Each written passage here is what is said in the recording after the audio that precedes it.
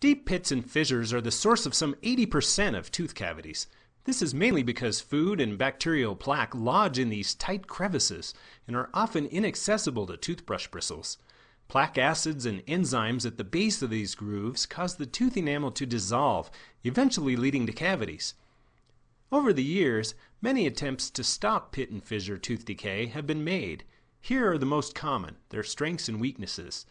Fissurotomy, or prophylactic odontotomy, involves funneling the grooves open with a cone-shaped dental burr.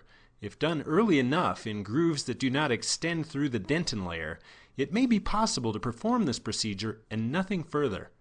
More commonly, however, the deepest pits and fissures do extend close to or into the dentin layer, and this procedure must be followed by placement of a filling of some type.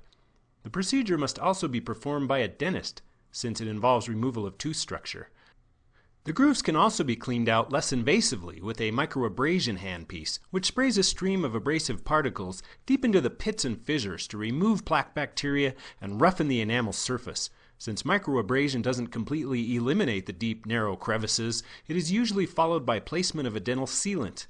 If the preparation of the groove extends into the dentin layer of the tooth, a filling is placed instead.